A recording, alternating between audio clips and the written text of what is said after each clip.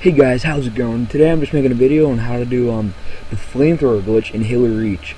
It's very simple. All you do is go and just get a propane tank, and then you want to set the physics to fixed, and then set it somewhere. It can be on any map in Halo Reach as long as it has propane tanks. I think all of them do. You want to set the physics to fixed, and then what you want to do is just place it, and then you want to get out of that mode, and then just shoot it a little bit. Don't shoot it too much because it might explode on you and kill you. And then you just gotta pick it up when you see the flame come out of there, and pick it up, and then you can just like light people on fire and stuff, and it's pretty cool.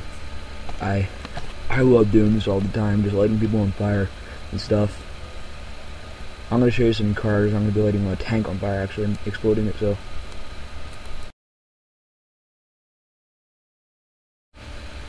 here we go. I'm gonna be lighting this tank on fire and exploding it. So if you don't want to watch this whole thing, you can like just skip ahead and see that I exploded, but it's pretty cool just to watch like all the pieces like fly off and stuff. And like I love the fact that you can drive tanks like when they're on fire and they don't explode. I mean like when it's about to explode but it doesn't explode until it takes more damage.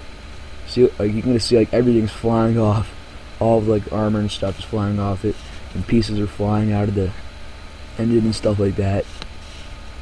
And I'm just holding it there, and I'm not even doing anything. I'm just, and then see there's like black smoke back here. It's getting close. It's gonna explode soon. Like.